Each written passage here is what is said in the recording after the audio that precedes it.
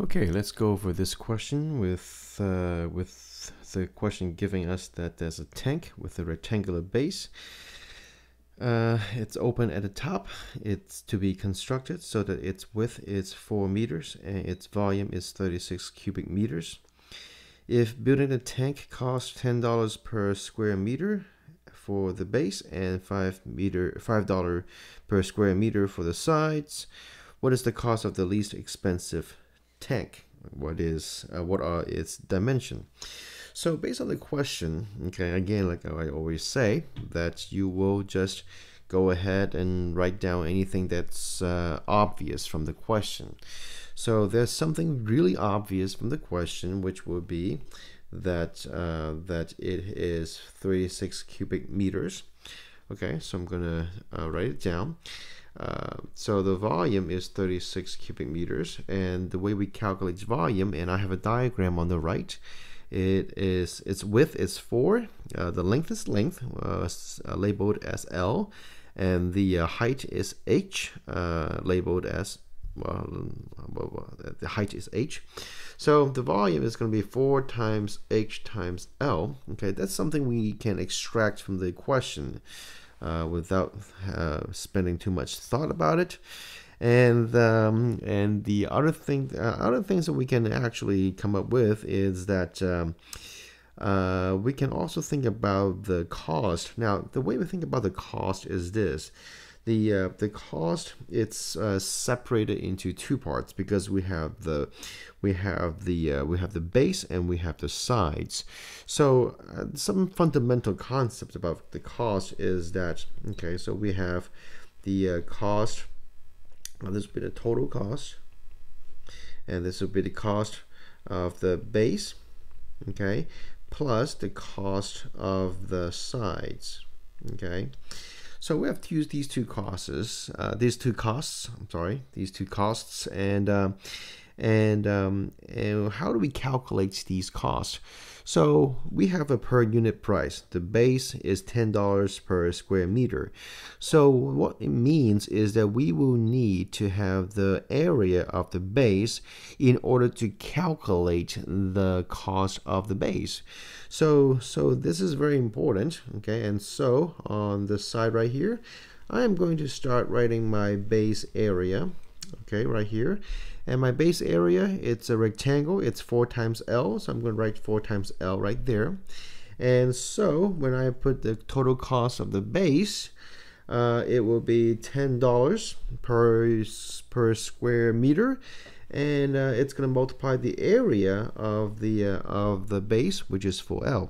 Okay, as of the sides, we have the side area, and one thing that we realize is that there are like on this face of the side, it is 4 times H, and there are 2 of them. Okay, and then on the other 2 sides, we have H times L. There are 2 of them as well. So I'm going to go ahead. I will go ahead and put down side area, and it's going to be 2 times 4H plus 2 times HL. So that will give you 8H plus 2HL. And I'm going to put this into the total cost calculation. So I will have $5 per square meter times the area of the side, which is 8H plus 2HL. Okay, now what we can do here is to simplify the cost equation a little bit, which is going to be 40L plus 40H plus 10HL. Okay, so we're good. So we have a cost equation which is 40L plus 40H and plus 10HL. Now the problem is this.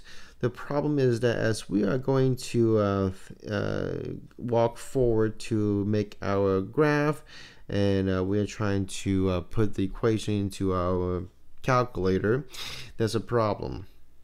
The y-axis is going to be our cost because that's our function, but we can only have one variable in the bottom, and it can only be H or L.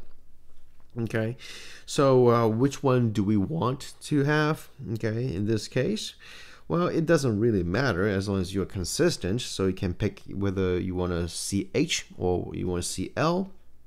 Now I'm gonna have a little preference for myself, and I am going to say that I want to see H more often, okay, in this problem. So what I would do is that I will go ahead and make use of this. Equation. 36 is equal to 4HL. I'm going to solve for L so that I can see more H. So to solve for L, I will simply do 36 divided by 4H, which is the same thing as 9 over H. So what I would do is that all the L's that I see in the cost equation, it will be replaced by 9 over H. So 40 times 9 over H plus 40H plus 10H times 9 over H. And in this case, we will be able to simplify the equation a little bit. 360 divided by H plus 40H plus, in this case, 90. Okay. Now, if so, again, this is the equation for total cost. The cost is function, and for my x-axis, it will be labeled as H. Okay. Now, what I'm going to do, what I'm going to do next is that I am going to input this into my calculator, and a graph that I would anticipate to see, since we are looking for the least expensive tank. So I'm going to say that without much of my knowledge of the graph, I am anticipating something like this, and I'm going to find the minimum like this. Okay, so what would it be? If you put into a calculator, you will find out that your graph would look something like this. Okay, so your graph will look something like this, and you will find out the minimum. It's going to be your minimum. It's a 330. So the cost is $330 when your height is 3. Okay, so so let me write it down. Okay, that means the total cost, okay, is the lowest, okay, which is $330 when your height is when the height of the box is 3 meters. Okay, so once we have the height, we can figure out other things such as our length, because we knew earlier that length is 9 over H. So by substituting the 3 into the H, so we have 9 over 3, which is 3 meters as well. So that means our box will, the dimension of our box would be 3 times 4, which is the length times width, times our height, which is 3. Okay, they're all in meters. Sorry. So this will be the dimension of the dimension of the open top box. Okay, so again, the key thing about this question is that you are not finding the minimum area or finding the minimum volume, you're finding the minimum cost. So before you think of anything else, you need to make very clear that you understand how to calculate cost, which is the unit price times the total area. Now, if you say you have trouble coming up with this equation, then what I would tell you is this. Think of another example. For example, let's say you're going to a supermarket and you are going to buy some apples, and you know that one apple, it's let's just say 70 cents. So so then the cost of your purchase depends on how many apples you buy. So if you buy 5 apples, then you have 70 cents times 5 apples, which will give you $3.50.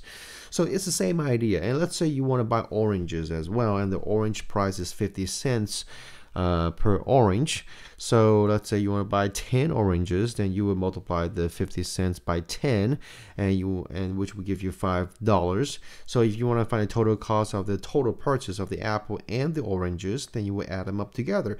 Now you probably understand the concept. It's just that when it's being presented in a very different way, you are not feeling comfortable, and which is understandable. It's just that you will need to get comfortable with concepts like this, trying to connect your algebra skill with the realistic examples like this one, and then you will have a very easy time to handle optimization problem.